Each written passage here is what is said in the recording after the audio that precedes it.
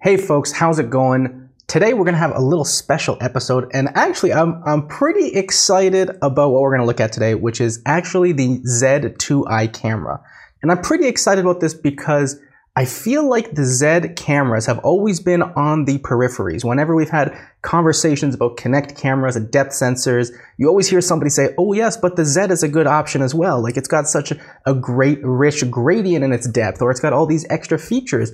But for some reason, it always seemed hard to get a hold of and try out. So thanks to my good friend and colleague Aristotle Rufanis of Works of R, I got my hands on a nice little Z2i unit here that we're testing out in the office.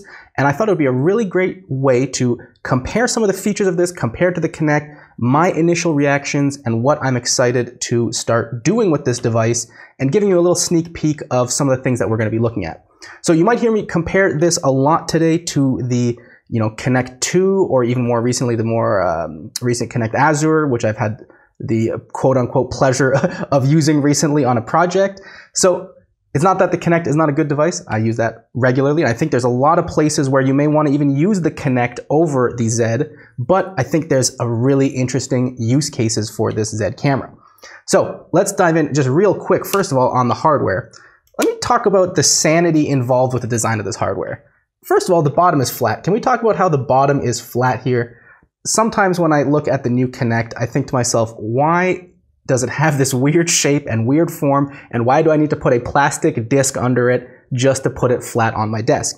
What I really like about the Z's profile is that it's very sleek, thin, uniform across the whole thing, and it really feels, it reminds me of the RealSense devices, where that it feels like it's going to be easy to mount somewhere, easy to hide somewhere, easy to install. Sometimes with the Kinect devices you feel like, oh, it's kind of got an odd shape or something sticking out, so we have to be very careful where we mount it. This feels like it's really easy to put just about anywhere. Another thing I am really enjoying about this, which is going to reveal my inner boring professional, is that the cable that they give you actually has screws on it. So you can secure this USB-C connection. I was so excited when I saw the screws on this USB-C connection. You don't know how many times I've had support calls that say, oh, something's wrong with the Kinect device, or something's wrong with this and that sensor. And the first thing I always tell them is just check the back, make sure the cable didn't get kicked out or anything like that. Aside from that, I think the rest of the specs of the hardware you probably check out online, but those were just two of the highlights that immediately popped out to me. Very sleek case, looks like it's going to be easy to install just about anywhere, screw on cable on the back. Those are all good things in the professional world. So let's dive into some of the interesting bits of the software side of things, which I found interesting. First of all, I find the approach to using this device is very different from how we approach using the Kinect. Whenever I think about using the Kinect, my mindset goes towards almost a plug-and-play mentality. Let me throw this device into my project. Let me throw a Kinect top here and there. I know I don't really have enough settings. I know what it's going to do, and it's going to do it reliably. Now, what it does do reliably for the Kinects are things like good camera angles, generally good depth maps, good player index, good skeleton detection, all that kind of in a really easy plug-and-play package. What I think a lot of pros struggle with when working with Kinect, or even anyone kind of diving into Kinect for the first time, is you find there's a little bit of a lack of customizability in the settings. You kind of only have a few modes which that device works in, and after that you either love it or it's not going to work for you. What I really find interesting about the Z is it feels like their approach to developing this device has a lot of sane options that are available for you to decide how you want to use this device. And we're just going to look at a couple of them today, but I think even one of the easiest ones to look at is, for example, the quality of the depth map. So there are two sensing modes that come with the Z. One of them is called Interpolate. And what it does is really nice because it knows that a lot of the time, the shadows that get casted from these kind of devices, and we'll talk a little bit more about how this device actually does its depth sensing and fancy features, because it's very different than the Kinect. But a lot of times there's going to be shadows cast in the scene. We all know those big, hard black edges from using the Kinect. And one of the things that the Z folks have put into their SDK are a lot of algorithms that kind of just smooth those edges out. So it feels like you have this very rich, and as you can see here, this very rich gradient from me to my back wall here.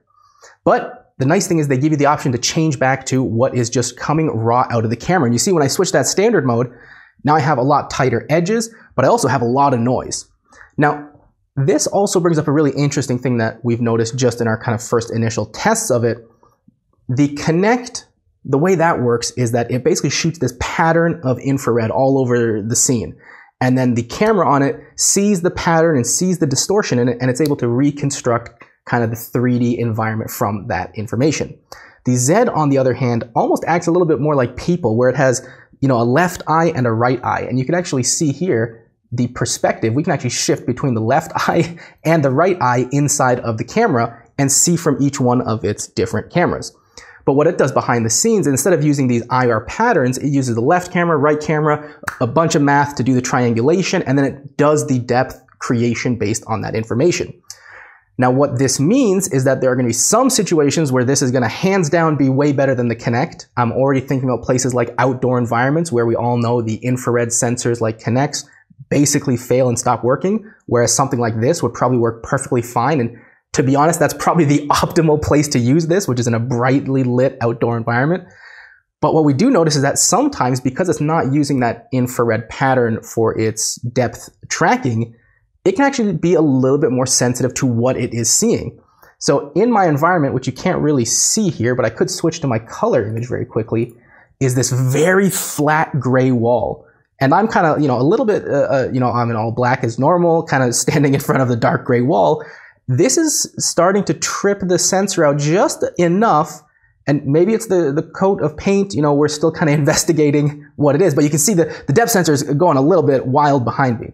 So this is just some interesting things to think about. No sensor is perfect, there's no magic bullet, but you're going to get pros and cons with different devices. So this is one of those devices where, unlike the Kinect, the Kinect, you basically plug it in, indoors it's going to work, it's always going to be reliable. This one might have a little bit of testing that you're going to want to do on the job site, just to make sure there's nothing there that's optically going to trip out the sensor.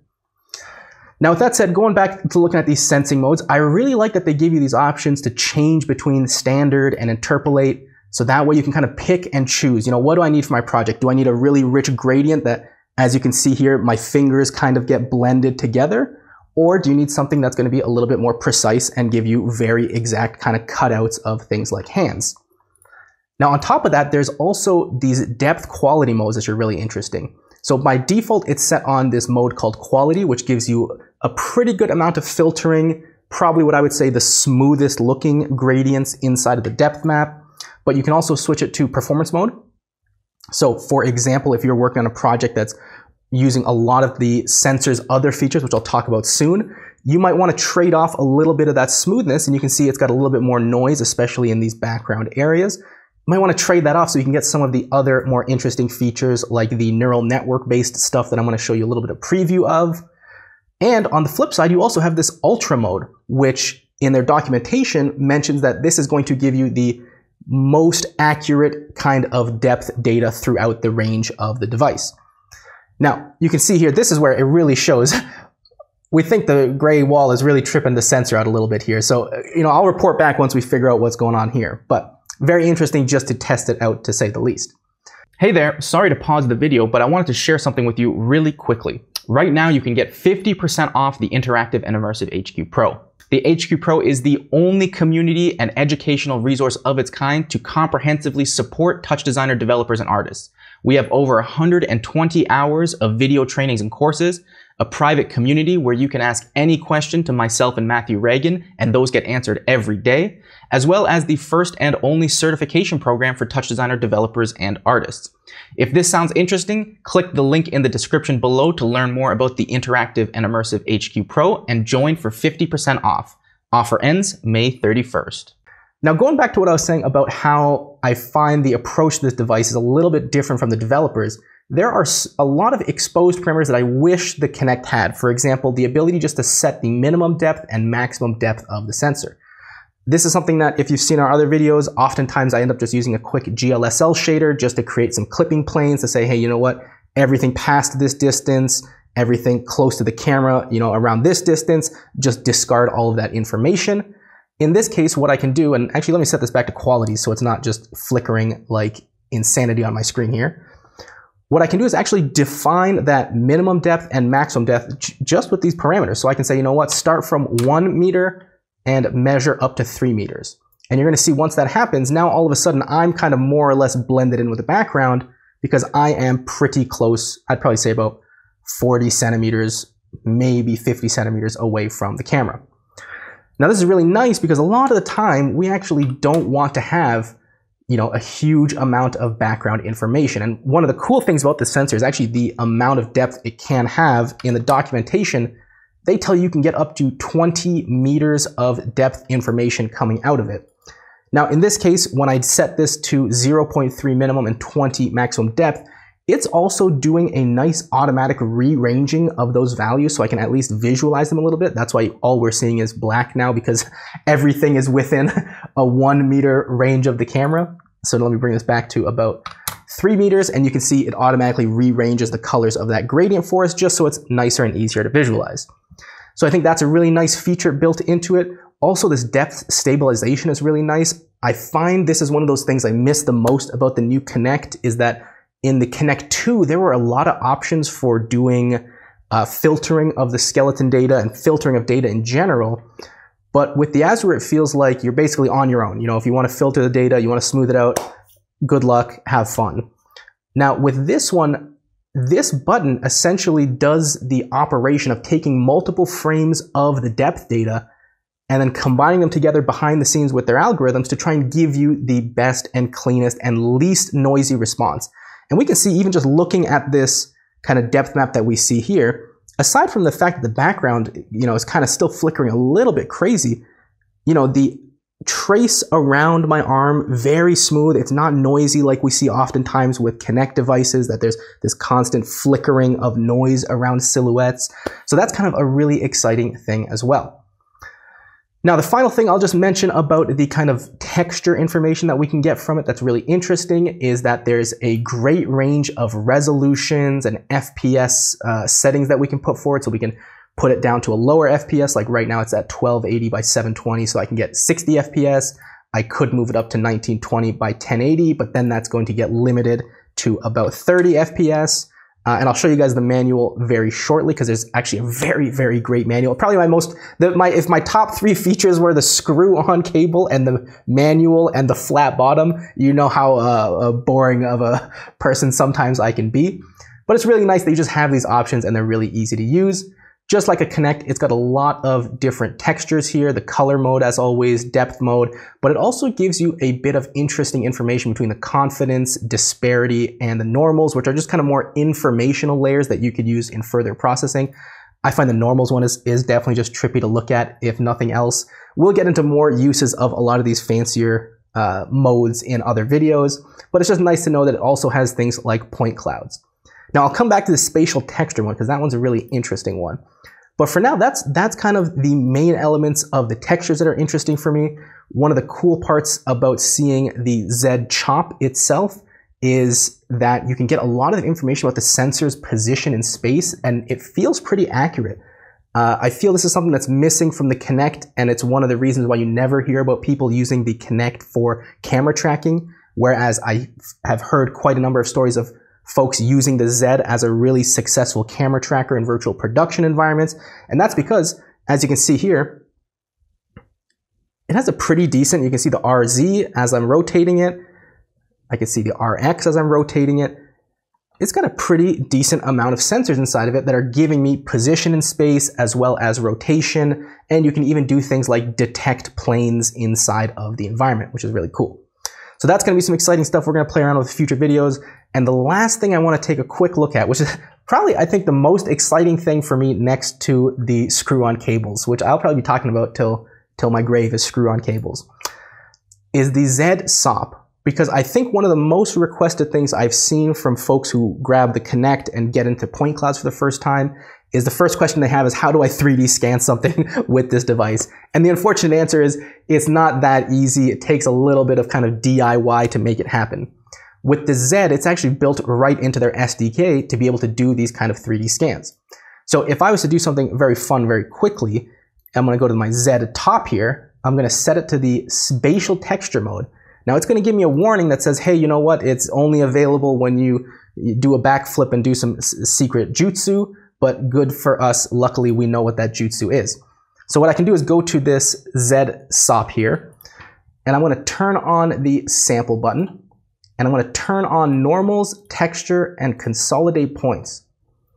Now, what that's going to do is it's already starting to sample the points here, and if I home my viewer, you can see it's starting to collect the points that are going to build this 3D mesh that it's going to build automatically for me. Now, the amazing part about this, which is the most exciting for me, is that it's smart enough to allow me to actually move my camera and basically scan, the environment all in real time. Now, I wouldn't say it's real time enough that you're going to be scanning and outputting immediately. There is a little bit of a turnaround process. So for example, if I now put my camera down, I turn off my sample button, it's going to tell me that it's extracting the mesh here and it's doing a little bit of work behind the scenes. But once it's done, essentially it's going to give me a mesh. Now in this case, it looks insane because I just kind of jiggled the camera around like a madman, and that's why you can kind of see me in the front here, the back wall, a little bit of ceilings up there. But the really cool part about this is it gives you a lot of parameters around how the scan happens, what kind of resolution you have, what kind of range you have, how much filtering is applied to the mesh creation.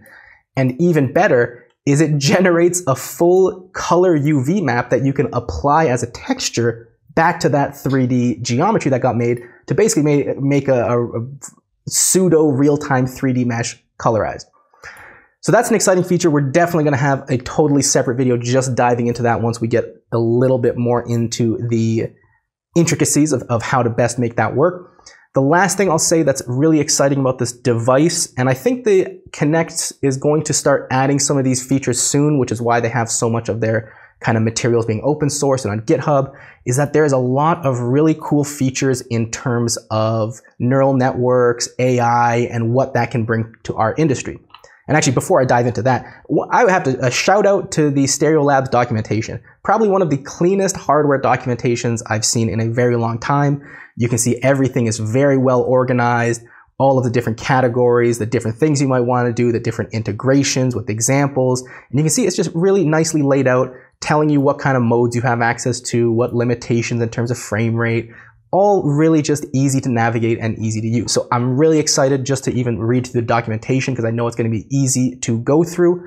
But just to give you a little preview, some of the things I'm excited about using are things like the 3D object detection. So this exists in a kind of middleware that Stereolabs, the makers of the Z, make. And I'm excited to see how we can get that up and running. I got to get CUDA set up on my system, so that'll probably take a week or two to get that up and running. But then we're going to see if we can get some of this data into TouchDesigner. They also have a lot of this kind of object detection and segmentation, like you've probably seen from machine learning. They've got things like the skeleton detection. I mean, what sensor in the modern era doesn't have skeleton detection anymore? So this is going to be really exciting stuff to see if we can pull together inside of TouchDesigner and how this might be able to work alongside something like a Kinect device, or in which situations it might be better or worse to use that with. So with that said, I thought it would just be a fun video just to give you a quick heads up and tour and look at what the Z looks like. I know for a lot of folks, they're hard devices to come by in real life. So hopefully this kind of gives you a little bit of over-the-shoulder view into it. See you in the next one. Hey folks, thanks for watching. As I mentioned earlier, you can get 50% off the Interactive and Immersive HQ Pro. The HQ Pro is the only community and educational resource of its kind to comprehensively support TouchDesigner developers and artists. We have over 120 hours of video trainings and courses, a private community where you can ask any question to myself and Matthew Reagan, and those get answered every day, as well as the first and only certification program for TouchDesigner developers and artists. If this sounds interesting, click the link in the description below to learn more about the Interactive and Immersive HQ Pro and join for 50% off. Offer ends May 31st.